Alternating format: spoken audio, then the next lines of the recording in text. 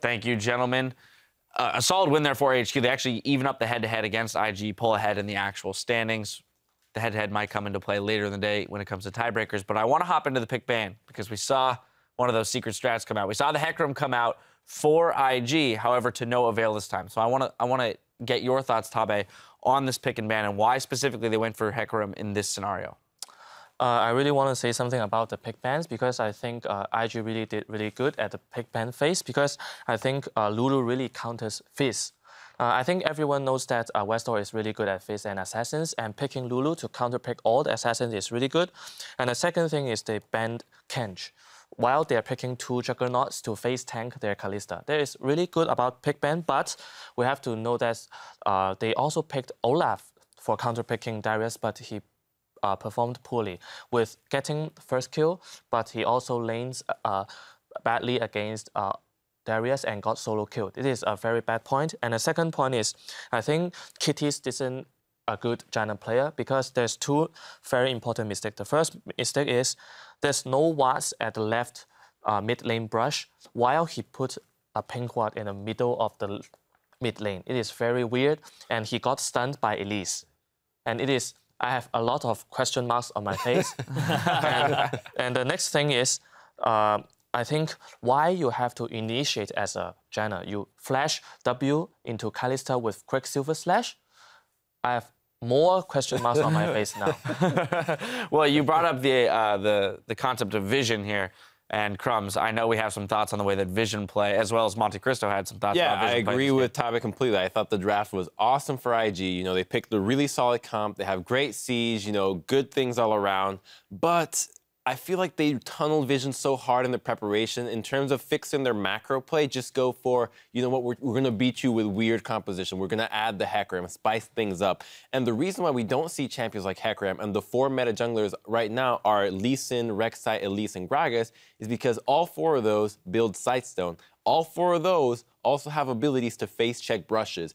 The Vision game was very poor. Kitties just is not playing well at all. And because Kakao is on a non-Sightstone jungler that needs a lot of farm and their macro game is not good, HQ can sit in IG's jungle and just permanently kill them over and over and over. And they have no way to detect whether they are there or not. The only tool they had was the Scrying Orb from Kit, and he never used it. Even in one fight, he could have done it, but it was just awful all over the place. The macro game is just devastated for IG. I don't think they're going to be able to get very far playing like this. Yeah, you're talking about the Vision game outside of fights, but inside of fights, they were also very key. The Scrying Orb came up. It didn't actually come up.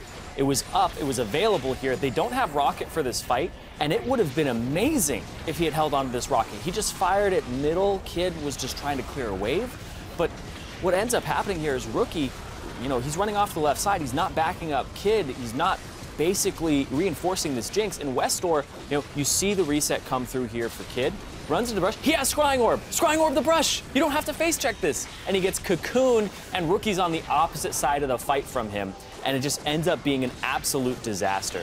So if they had had more vision available to them, if they had set this fight up properly, and you're talking about their macro game, their micro game, their mechanics do not seem on point. It's lack of trust in your teammates. Just you want to do your thing solo kind of thing. Well, they weren't even doing their own thing. The Scrying Orb was totally available. Yeah. That's a solo play at that point. Now, that being said, AHQ played the Vision game very well. So from a macro sense, things are looking up for them. However, there could be some questions raised about their early play, especially by Mountain, with some very strange movements into the enemy jungle without any kind of support and giving up early kills. I'm still not sold on Mountain because when you banned out the Rek'Sai and the Elise, he resorted to the Rengar, which was overwhelmingly bad.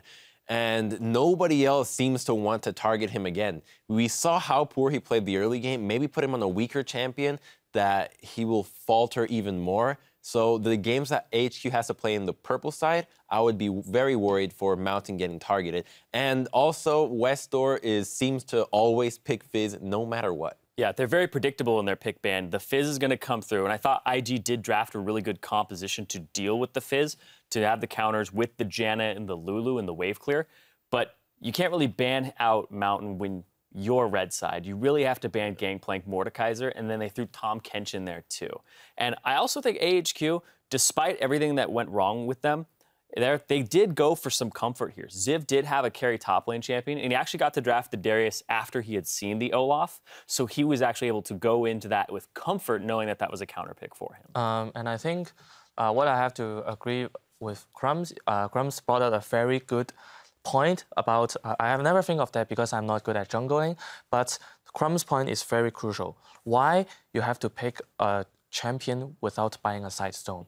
At the early stage, like Elise is like a silly guy, he's invading the jungle and he failed badly. And we can see that Hecarim has finished the green, what's the name of it? Cinderhulk? The Cinderhulk. Yes, with the fire. Yeah. The Sunfire Cape jungler item. Yeah. And he soloed the dragon with Janna. He's having a huge lead, and Elise is doing nothing. But after that, when Elise brought out his first side stone, he controls the map, controls all the vision, and we can find that Hecarim is not snowballing the jungle phase. Yeah, he takes way too much gold. The vision game was there for HQ. The macro game was there, and they come away with the first win of the day. We need to take a quick break, but the action continues when we return with an EU versus NA clash between Fnatic and Cloud9. We'll take a look at that right after this.